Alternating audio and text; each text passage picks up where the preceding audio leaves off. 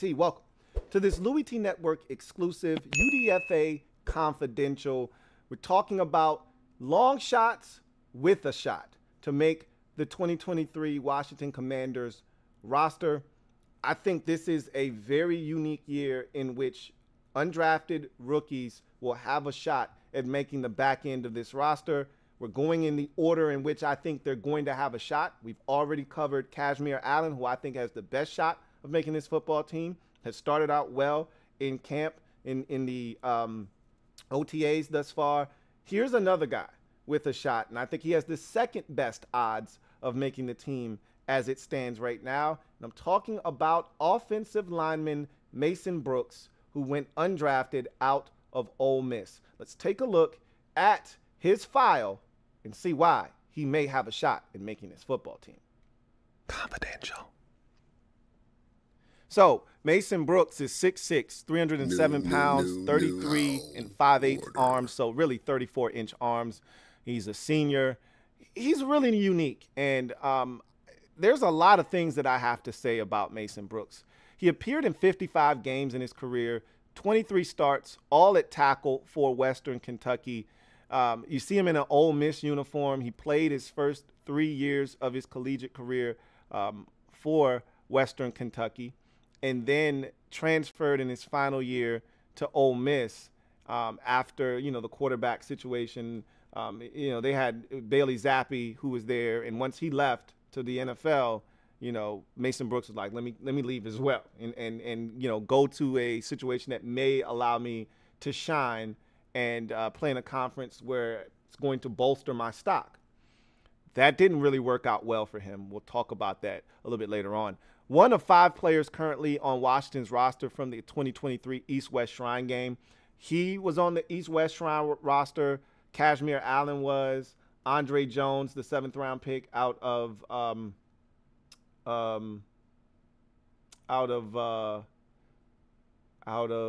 what is it?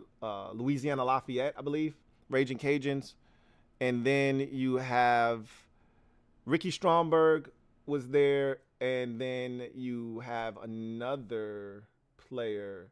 I want to say it was Tim DeMorat, the quarterback out of Fordham, I think, if I'm not mistaken. But in any event, given the second highest signing bonus, and this is why I think he's got a shot, right? There clearly was interest here. He was given the second highest signing bonus of any UDFA in the NFL this offseason.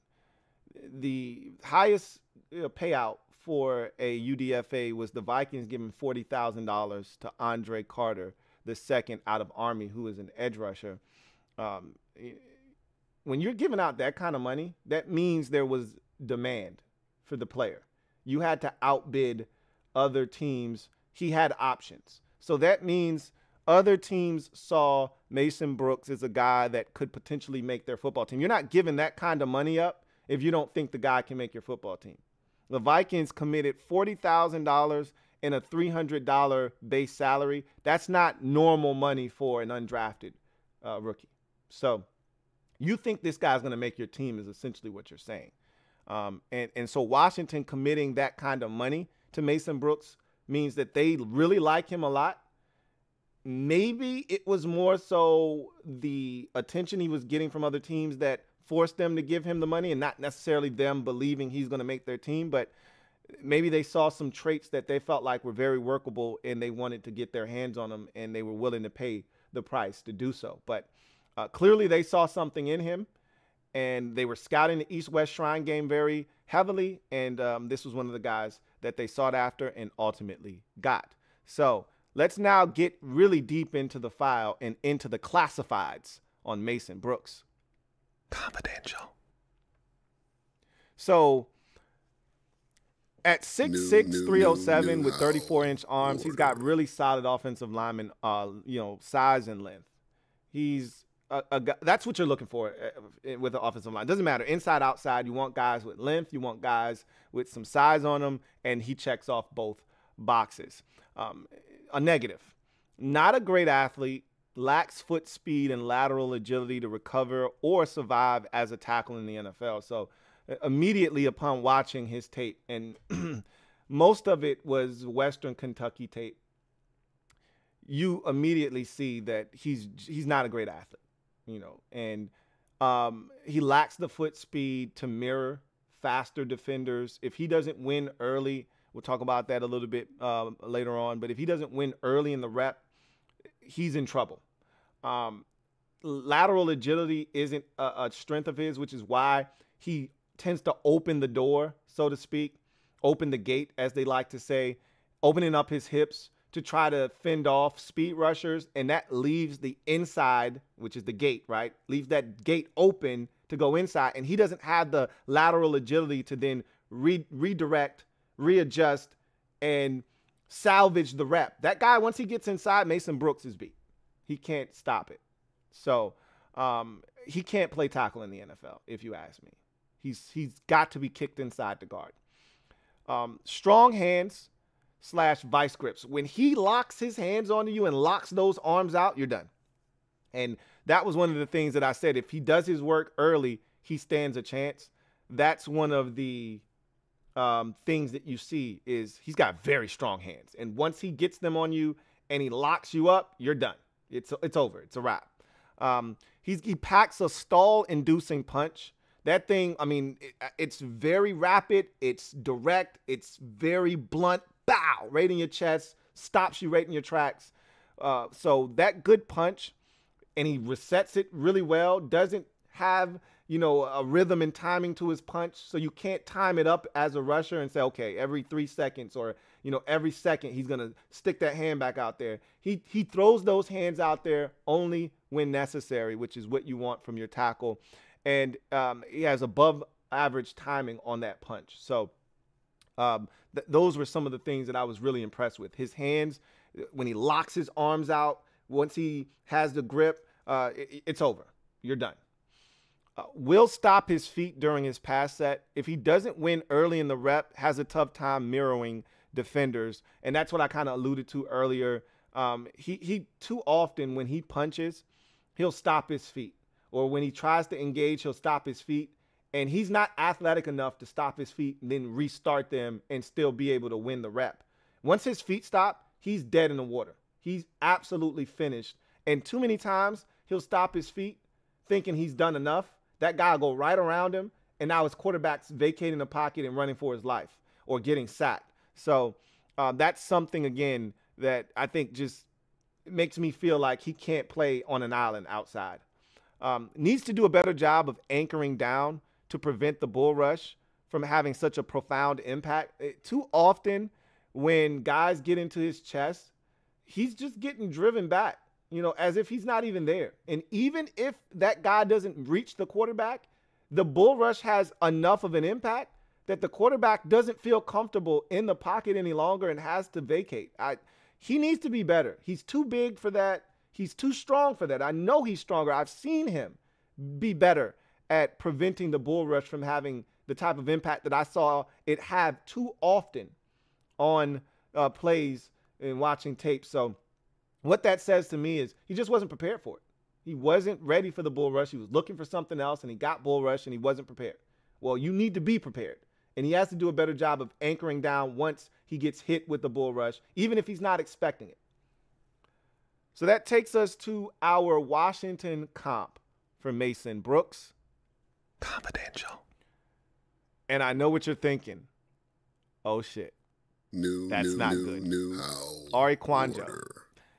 And if you're aware of Ari Kwanjo and what he did with Washington, I second that. Oh, shit, is right. This is not a guy you want to be comped to. Now, in all fairness to Mason Brooks, first of all, I didn't see what they saw in Mason Brooks personally, which is why I'm comping him to Ari Kwanjo. I see a lot of the same problems that Ari had, which is why he was in and out of the league very rapidly. I see a lot of those same problems with Mason Brooks.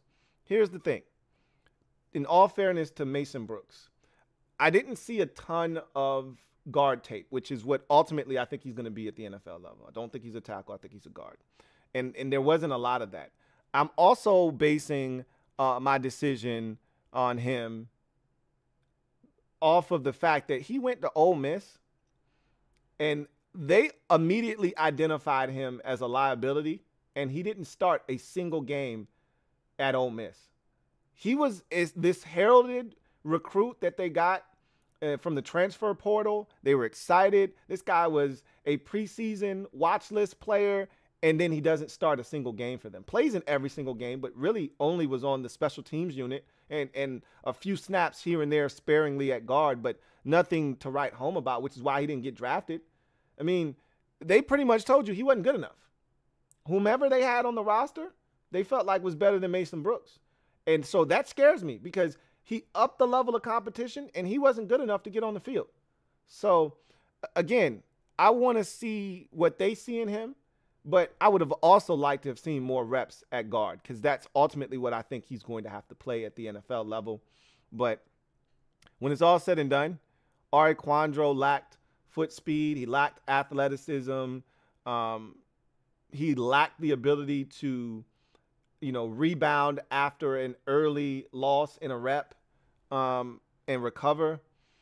And Mason Brooks seems to be struggling from a lot of those things. And I will say this, and this is why I wish I would have seen more reps at guard. A lot of the things that ail him, you can hide inside. You can remedy some of those things by kicking him inside. Now, he's going to have to do some of the work to offset some of the athletic limitations, but you can hide a lot of those things inside as a guard. You can't hide them at tackle. So we'll see what ultimately happens with Mason Brooks. Look, obviously they spent the money, which means they're intrigued by him. There's a lot of offensive linemen on the roster currently, and I will say this. I feel like a guy like Sadiq Charles is easily a candidate to get cut.